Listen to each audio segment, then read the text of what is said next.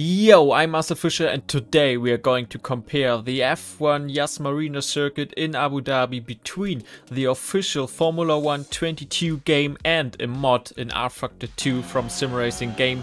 Which game has the better Abu Dhabi track? Let's find out now. On the inside of the first corner there's an orange sausage curb. This is missing in rfactor 2. However, in both games the guardrail is too far away from the curb. In real life it is closer to the track. Continuing up the hill to turn 2 and 3, there is a bollard on the inside of turn 3. This is on the right edge of the curb as in F1 2022. In rfactor 2 though, this is on the curb and so slightly misplaced. As we continue down the hill, the bollard in rfactor 2 at the inside of turn 4 is again too close to the track. In F1 22 it is on the left edge of the curb, just like in real life. Now we come to turn number 5, and for me it looks a little bit better in rfactor 2 than in F1 22, although the version in F1 22 also looks very realistic. The exit curb of turn 5 is too narrow in both games. I don't know how this happened, but in real life the whole car could be placed on the curb, but in rfactor 2 and F1 22 the car is wider than the actual exit curb.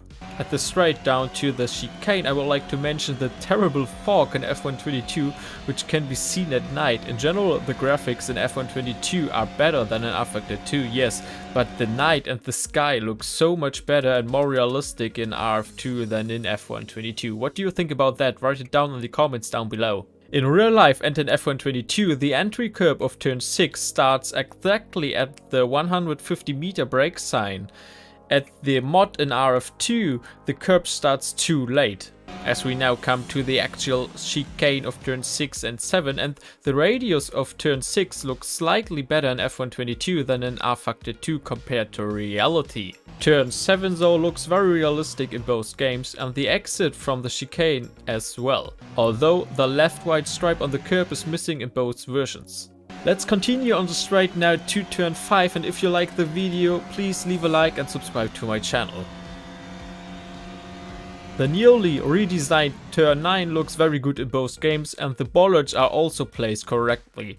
The exit curb of turn 9 might be a bit too wide in both versions of the game, as in real life it looks a little bit narrower. Now we come to the technically most demanding part of the track with many off-camber turns that are difficult to drive. Turn 12 with bollards and small sausage curbs is very good in both games, but the inner curb in F1 22 stops a bit too early. Turn 13 with the off-camber, curb and bollards is very well implemented in both games. The shape of turn 13 is also perfect in both games, but in both versions the bollard of the turn is placed too early into the corner. In real life it is exactly at the apex of turn 14 in F1 22 and RF2, as you can see it's placed way before that. The wall at the exit of turn 13 is correct in both games, but the painted part is too far away from the crash barrier in both games. The also new design penultimate corner, which has to be driven through at full throttle, looks good, and the exit curb on the left hand side, which leads to the final corner of the circuit, has also the correct position and width.